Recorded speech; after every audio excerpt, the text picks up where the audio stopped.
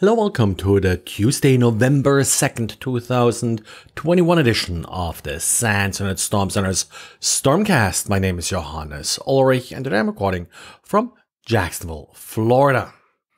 A research paper entitled Trojan Source Invisible Vulnerabilities by two researchers at the University of Cambridge has gotten a lot of press yesterday, and the gist of the paper was that with Unicode you have the option for bidirectional text, or short BIDI, which essentially allows you to not only have text running left to right but also right to left. And the issue here is that if this type of encoding is used in source code, the source code that a user sees may be different from the source code that is actually being compiled by a compiler. So the problem here is really the interface between user and code. How do we display code to the user the way the compiler sees it?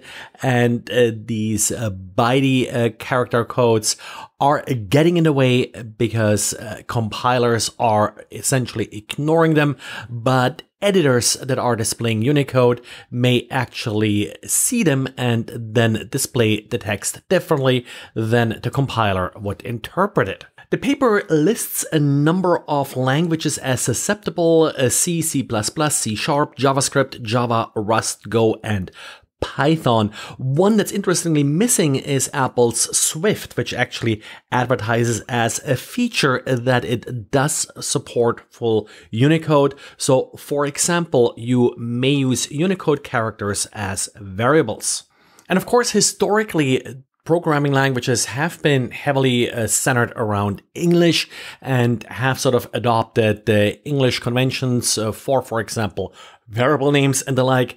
But then again, there are other languages, and the people who code in these other languages may want to use variable names in their native language and using their native script.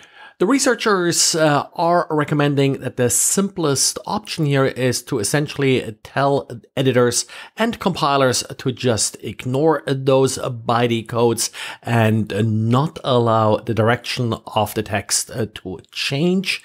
That certainly works and is probably the easiest to implement, and sort of corresponds with how usually developers think compilers and code should work.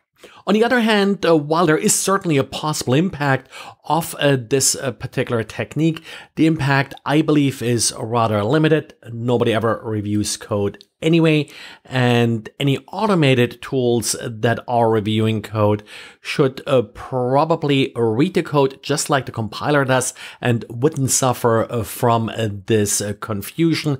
It would also be relatively straightforward and simple to detect these special codes that are changing the direction of text within source code. So developing just a very simple and trivial scanning tool for code should be very straightforward, and I would think that if it hasn't already happened, a lot of the source code review tools will implement features to detect this. So in short, yes, it's something that you probably should sort of keep in mind if you are regularly reviewing source code that may originate from potential adversaries, but otherwise, there always have been ways to obfuscate code and hide functionality, make it difficult to analyze manually. This is just another trick and nothing really I would worry about too much. And this summer, researchers from Portswigger, in particular James Kettle and Arnett Klein, have written some articles about how to do HTTP request smuggling, in particular if you're using HTTP2 proxies in front of HTTP 1.1 web servers. Well, if you're wondering if you're vulnerable, they're now coming out with a free tool that allows you to scan for these vulnerabilities. The vulnerabilities are less so in your application, but really more in these setups where you do have an HTTP2 or HTTP3, probably soon, a web proxy in front of an HTTP 1.1 web server and web application that then can lead to some desynchronization between the proxy and the web server and allow for HTTP requests smuggling. HTTP request smuggling is sort of one of those vulnerabilities that is often a little bit underestimated. I don't think it's the most critical vulnerability out there necessarily, but one of those vulnerabilities that are somewhat tricky to control in your application and undermine, in some cases, assumptions that your application may make about a request. And we've written about before that API keys are a big target these days because, well, they do allow authenticated access to many resources. The latest high-profile victim here is Kaspersky. Apparently, Kaspersky lost control of an Amazon simple email service authentication token, and that token is now being abused to impersonate Kaspersky. Amazon's simple email service is an API that allows you to send email, and what Kaspersky did, which actually is not necessarily bad, but they created a token that authenticates the user as Kaspersky and gave that token to a third party that was essentially authorized now to send email as Kaspersky using Amazon's SES.